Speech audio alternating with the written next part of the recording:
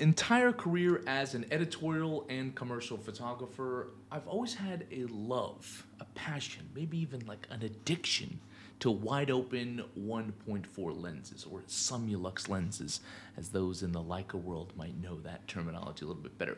Every system I've used, Nikon, Canon, Sony, Hasselblad, and Leica, I've had a set of prime, wide open 1.4 lenses to go along with that system. And today, basically, I'm gonna tell you why. And stay tuned until the end, because I'll tell you why my former editor at the New York Times scolded me once for my abuse of 1.4 lenses. So don't make the same mistake I did, whether you're pro or amateur. I think you can learn from my little story here. First off, I'd like to thank today's sponsor, WOTANCRAFT bags, my go-to bags for street photography, travel photography, camera straps even, and everyday carry bags. More on them later, or if you don't feel like listening to me talk, you can go right to the affiliate link in the description box below. So if you don't know what an f1.4 lens is, then you probably wouldn't have clicked on this, but really quick, meaning your aperture opens really wide, so f1.4, f2.8, f4, f5.6, f11, f7,000, you get the picture. So wider opening, more light reaching the sensor, and more shallow depth of field. That's all I'm gonna talk about for that. If you don't know what that is, you need to work your way up to this episode. So why use a 1.4 lens? Are they worth the extra money you're gonna pay? And yeah, you're gonna pay.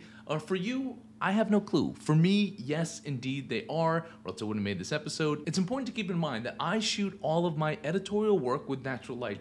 And even my commercial work, my commercial photography and video production business was built on that same natural light style. Sure, occasionally I use artificial light, but most of the time I start with natural light. And that's important to mention, because many of the things I'm going to talk about today won't matter so much to a studio photographer, a landscape photographer, or just anyone who shoots often with artificial lighting. So when it comes to my personal project work, my documentary work, my street photography work, or just going out and shooting for fun, I can sit on light. I can wait for it.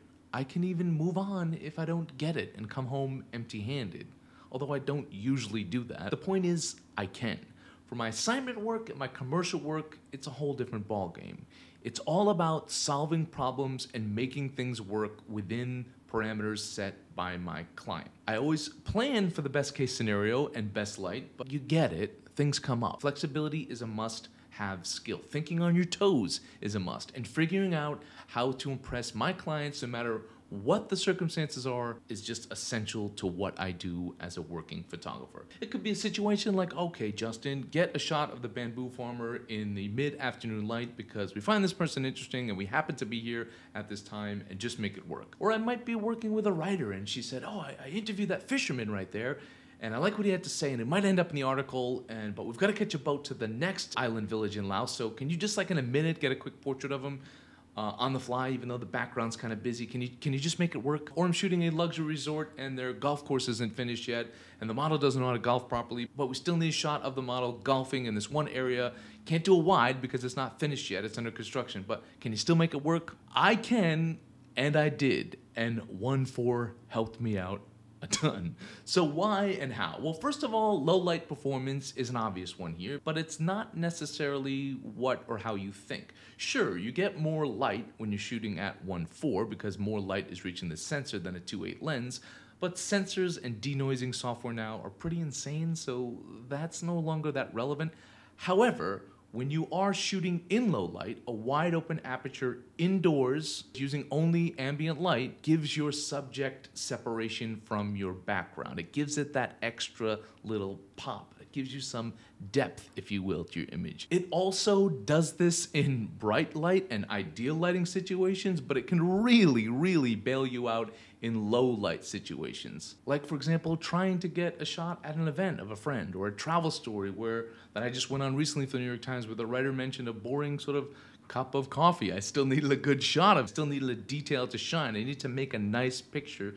Essentially, I needed to get something out of nothing. And while it would have been okay at maybe 2.8, that 1.4 just gave it that extra pop, that extra separation, that extra depth. So yes, huge advantage in low light situations, indoor situations, bad light situations in general, but it also gives you that extra pop outside, even in ideal lighting situations as well. And before I go any further and tell you some of the cons of shooting wide open, I just want to give a quick shout out to my friends over at WOTANCRAFT for sponsoring this episode. Their bags have safely housed my expensive 1.4 lenses for almost a decade now. Wow, time flies. They were the first ever sponsor that I ever had, even before like sponsors were a thing. If you know me and you know my channel and you know my work, you know I don't take these things lightly. I am loyal to good people. I only work with brands and people that I genuinely like and believe in. And I truly believe in them and use their bags for all sorts of different situations. I got a whole collection behind me.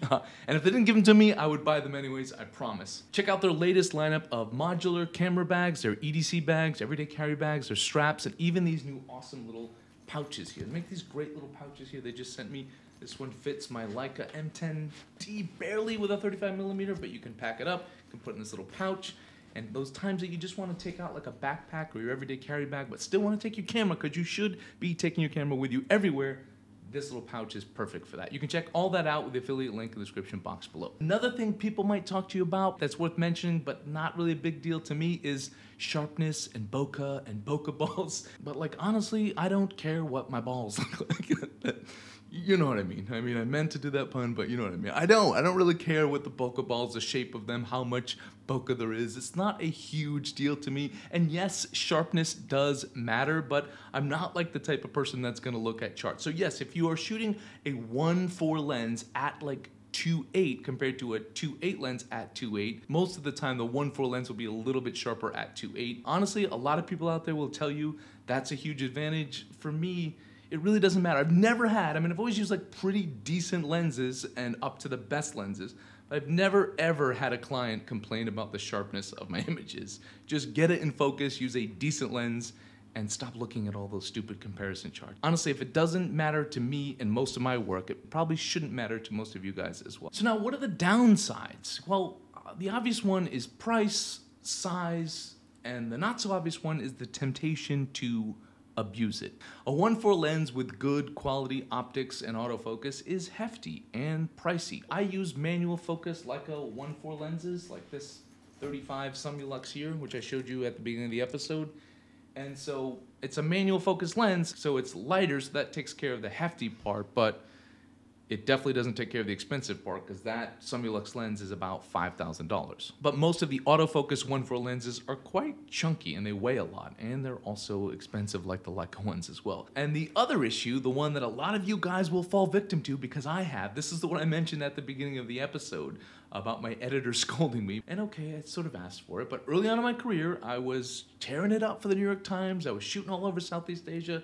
I was their go-to guy for the region for several years. And being ambitious and eager to please, I always pestered my editor for feedback. Something not so common in our industry, which is unfortunate, because I feel like an editor can offer great advice and insight and a different perspective on things and could have helped me grow even more as a photographer, but that's a whole other conversation for another time.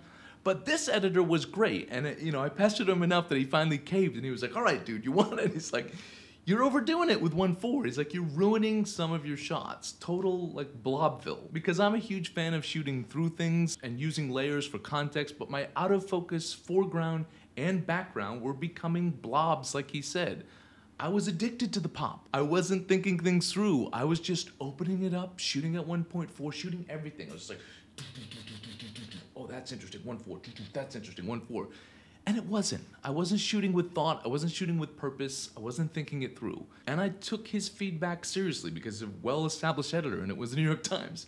And after 6 months in rehab of shooting a dedicated f/7000 lens, I was released back into the wild, and from there on in, I only used 1.4 with purpose. I was relying on it way too much, and I see it all the time. I see it with my online one-on-one students. They get a 1.4 lens, and they just take photos of what they see at 1.4, and they stop putting any thought into their composition, their light, their moments, their overall story, etc. They think it's good because it's shot at 1.4, and it's not. It's just slightly better. It has a more interesting look than if you shot something at maybe f4 or f5.6. Yes, but doesn't make it a good shot. Can't buy your way into being a great or even a good photographer. I strongly believe in that. The best way to improve, the best way to get better is to stop listening to me and go out and shoot. But if you need direction and motivation and accountability in your photography, I do offer one-on-one online mentoring aimed at all ages, all levels. I've got college students, I've got retirees. My mentorship is for anyone serious about improving. Or if you're game for a real adventure, you can check out my Northern Vietnam photography workshop taking place later this December. It's a very intimate workshop with only 5 students. You can check all this out at askmott.com or just check out the links in the description box below. So Just to wrap up, I work in a saturated and growing market that is quickly devaluing photography, so I'll take every single advantage I can get. Is it right for you?